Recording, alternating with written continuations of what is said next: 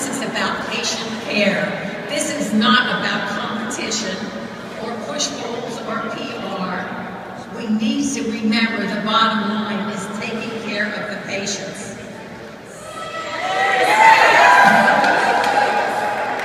The one thing that always surprises me is no one, if you had independent practice authority, no patient would be forced to come see you.